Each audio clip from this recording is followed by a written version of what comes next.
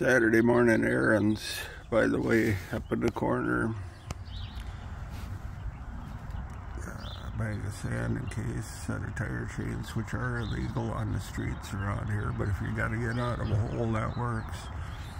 Yeah, assorted scrap metal. That I heard, I gotta read the law myself to see, but I heard the state of Minnesota, they're trying to restrict scrappers. I mean, this is just stuff I picked up back row of the truck stop. Somebody knocked it off their truck and threw it in the weeds. Yeah. Now they're talking like I got to be able to prove where I got this stuff.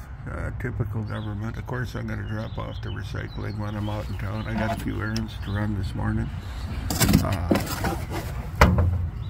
Time to make sure.